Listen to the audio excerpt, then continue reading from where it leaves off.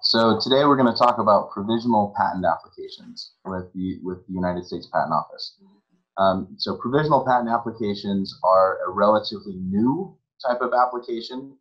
I think they're around 20 years old or so.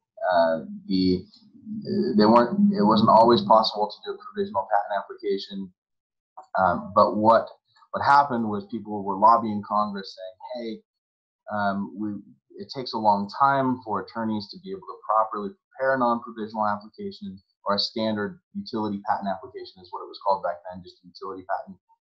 And because it takes a long time, or because there's so many requirements and so many formality requirements, and so many things that you just can't change once it's filed, then it's taking months for us to get these filings in, and we need them filed quickly because the priority date's really important. Anyway, so they were saying, this is hard, and this is a problem, and this is making it difficult to do business, so what can we do? So what they decided to do was to allow sort of a temporary application with fewer requirements, fewer standards. It wouldn't be examined, and since it wouldn't be examined, then all the examination requirements that you would have to have just don't have to be there, so it can be a lot less formal. They decided to call it a provisional patent application. However, the standard utility patent application didn't have a name. It was just the patent application. And so since they called it the provisional application, the standard application then became called the non-provisional patent application to distinguish it from the provisional patent application. And that has caused a lot of confusion with people, because who calls the normal thing with a word starting with the word non, right? You just don't do that, but we do that. So the standard utility patent application that you need to file to get a patent registration in the end is the non-provisional patent application. The provisional application, provisional means temporary or just for now, is sort of a patch sort of a thing. And it's a great way to get your foot in the door in the patent office quickly, easy, less expensive. That said, a provisional patent application will not register. You have to follow it with a non-provisional patent application that, quote, claims priority to the provisional application. And basically what that means is that the non-provisional application in the filing documents will mention the provisional by its number and by its filing date and by the inventor. And that ties the two together, and that says this non-provisional is based on the provisional, and for everything that's described in the non-provisional that's also described in the provisional, we want the priority date, the filing date of the provisional, and then everything that's new in the non-provisional gets the filing date of the non-provisional. And that's great. Now, it also adds an extra step, an optional step, but it adds an extra step in the process. It adds some extra expenses, some extra government fees. It also delays when your application gets assigned to an art unit and therefore assigned to an examiner. So if you go the route of a provisional patent application first, know that in the long run, your total expenses and therefore your total return on investment will be different. Your expenses will be higher and your return will be lower. Also, it'll take you longer to get to the registration, because a provisional lasts for about a year, and as long as you file a non-provisional before that year is up, then you can claim priority, but they don't assign an art unit to your application and therefore can't assign an examiner, and therefore can't put it in the pile of things for that examiner to work on until you file the non-provisional. And so it will delay how long it takes to get the patent in the end.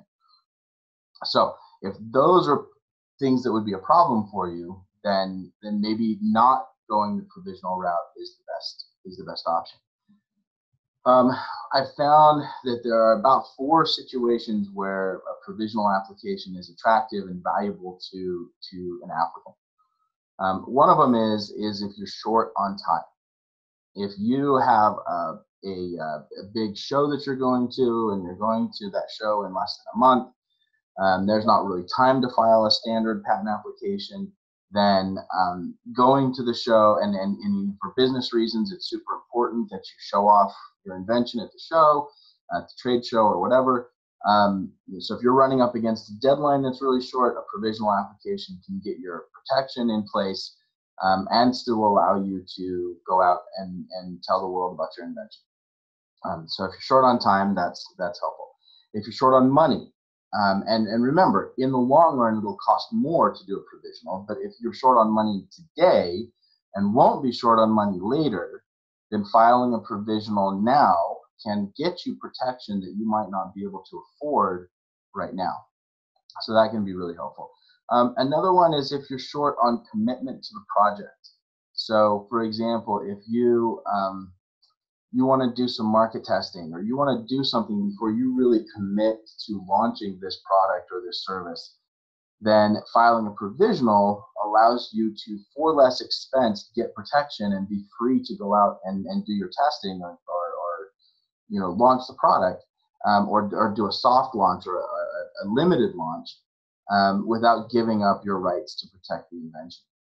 And then if that turns out well, you can then go forward with a non-provisional with more confidence that, yes, this is what I want to do. I want protection in this area.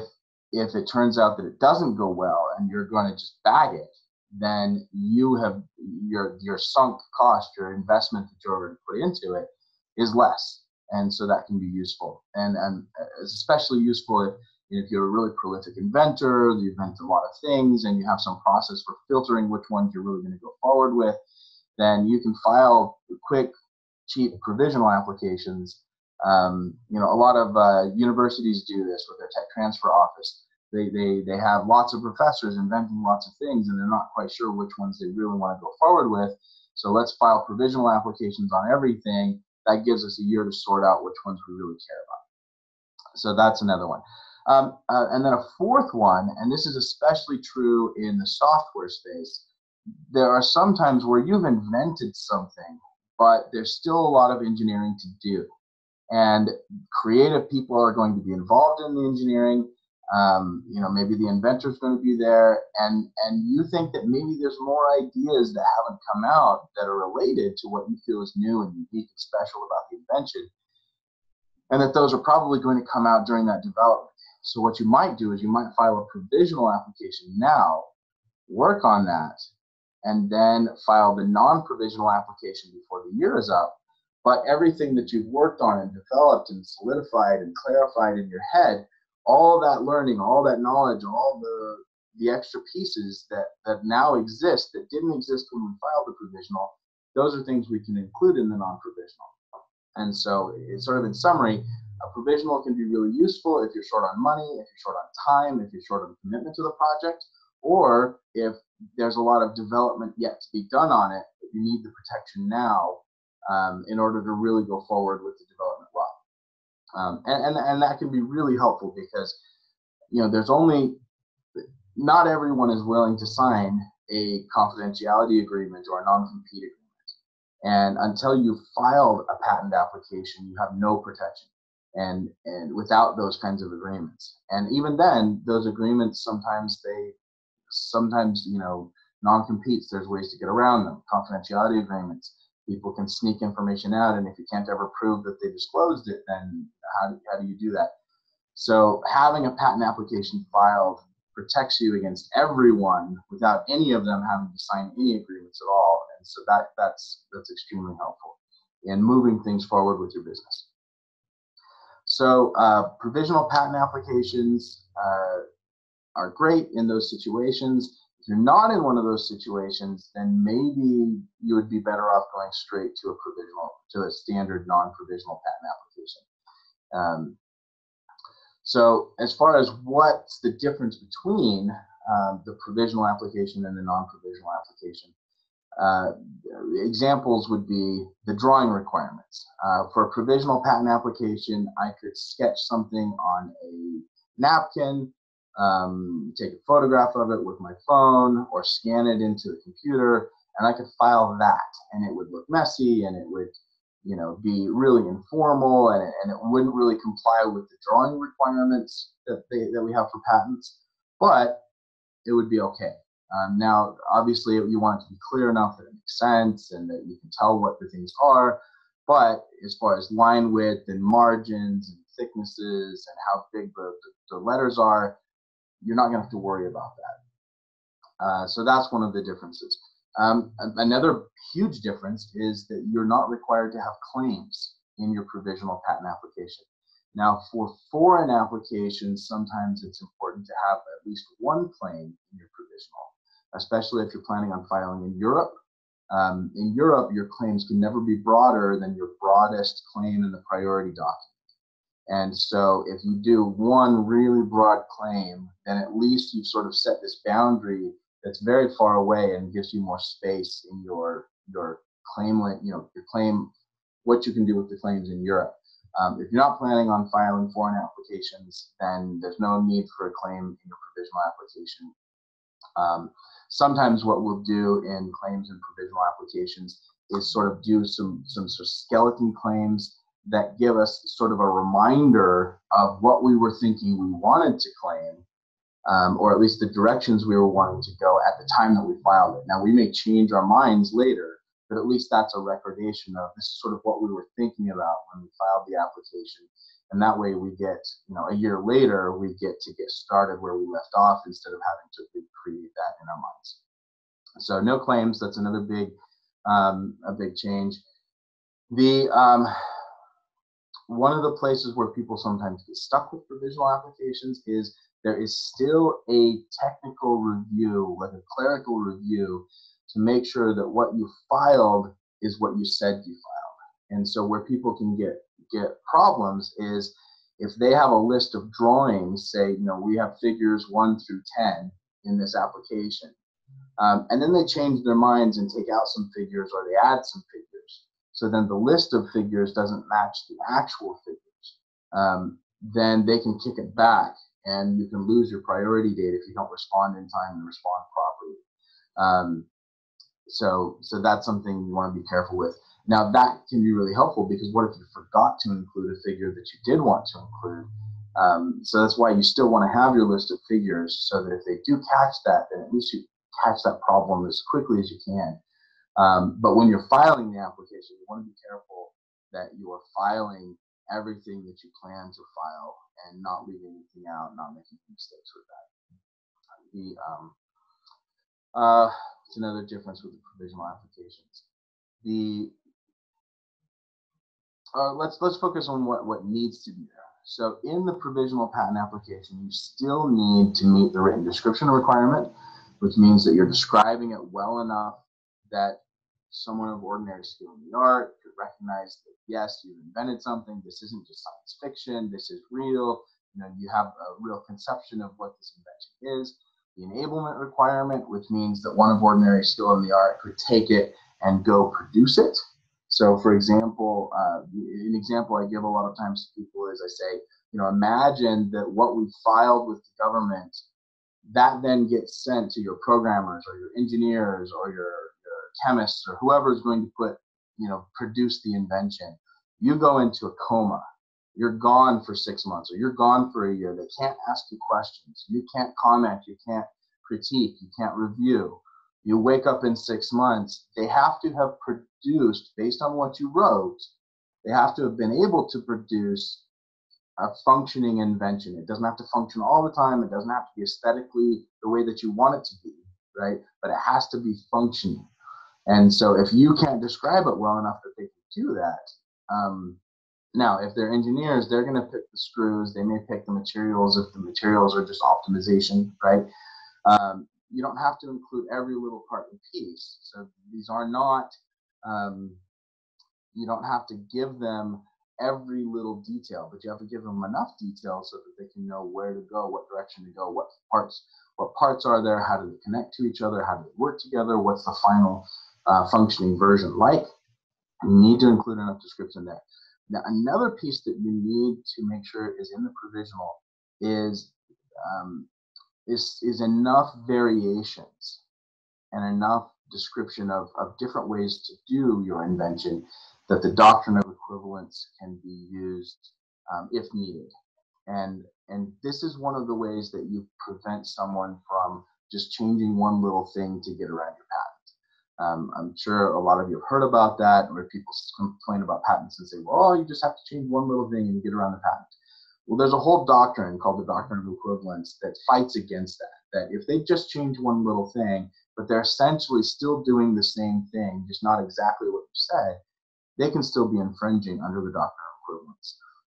But it's really hard for that to apply if you describe one and only one version of your invention. You don't talk about, well, this part could be like this, or it could be like that, or it could be connected in this way, right? And that's why you see a lot of language in patent applications, like, it could be coupled there too with a coupling device, including but not limited to snaps and buckles and clips and pins and rivets, and right, you see this big long list. It's one of the reasons why patent applications and registrations are really boring to read, is because we're trying to describe lots of different ways to do it. So you want to be specific enough that someone could make it and build it and use it, but you also want to be broad enough and varied enough that someone can't just change one little thing and get around the patent. Also, be really careful about sometimes inventors want to hold back secrets. They want to hold back the secret sauce that really makes it work. If you describe your invention well enough that they can build it and they can build the best version of it, right? That's really the standard you're looking for. If you're holding back the secret sauce to that invention, that could be used against you later on.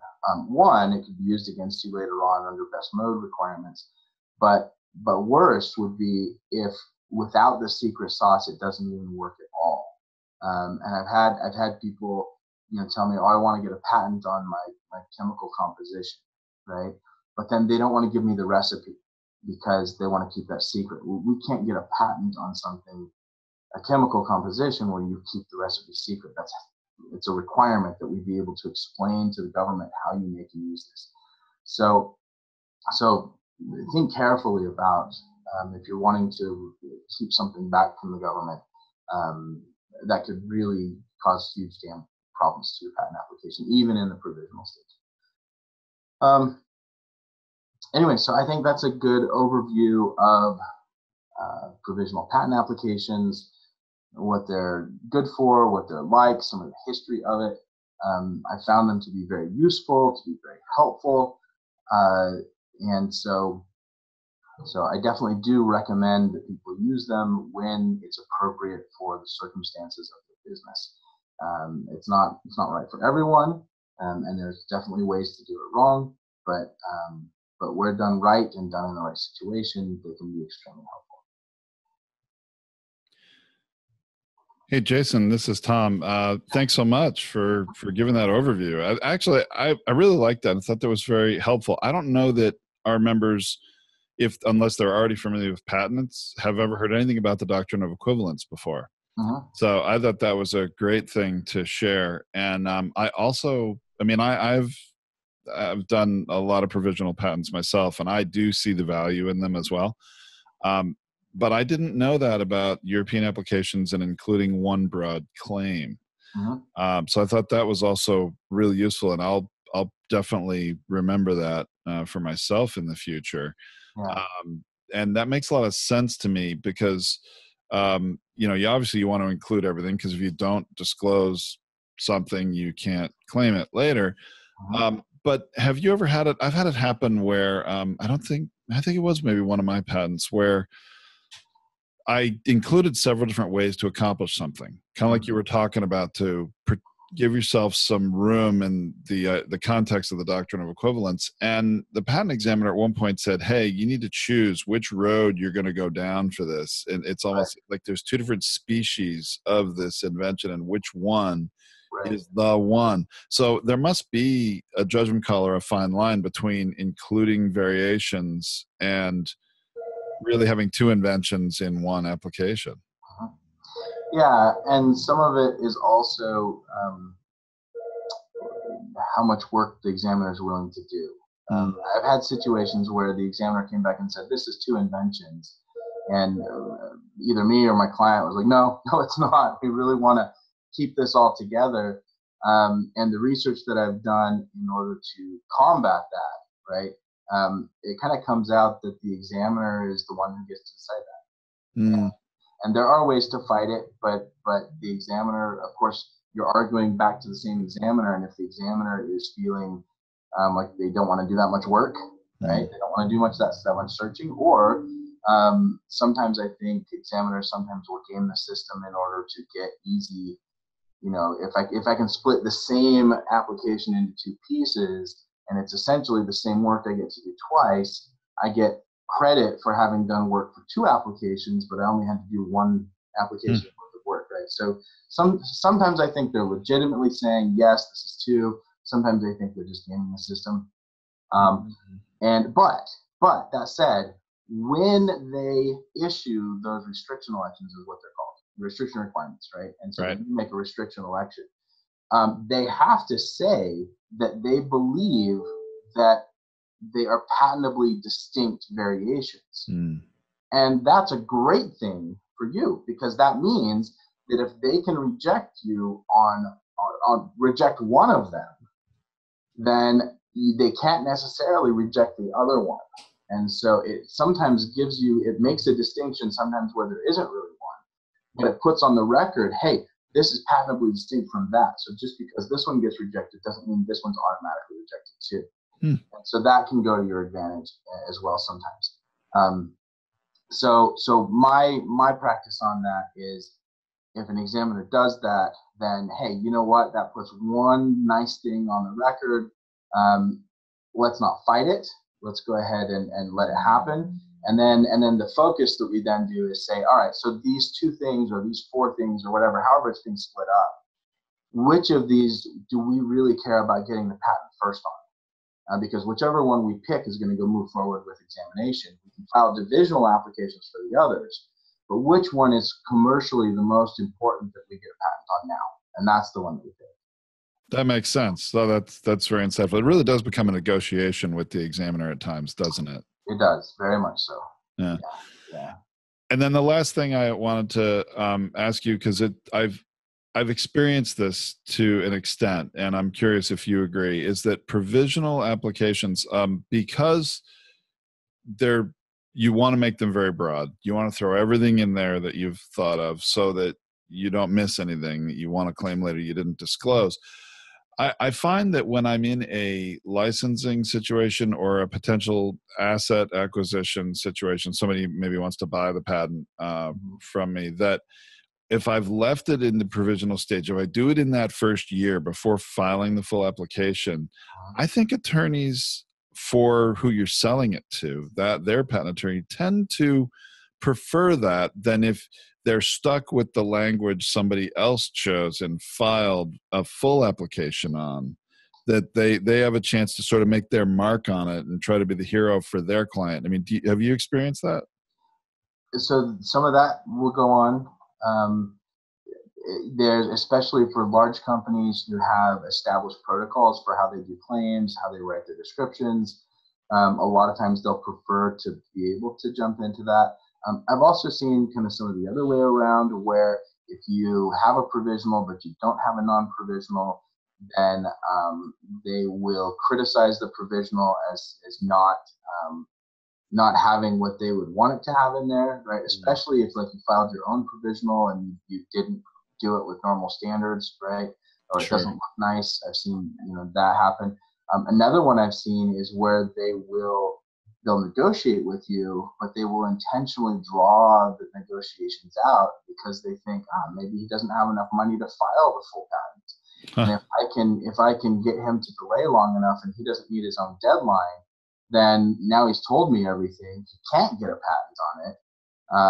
And I can just walk off with it. So you want to be really careful about negotiating during that stage and making sure to have a really strong showing that we're going to meet this deadline, whether you sign a deal with me or not. So don't come across as, hey, you're my one hope and I can't file a patent without your licensing fees.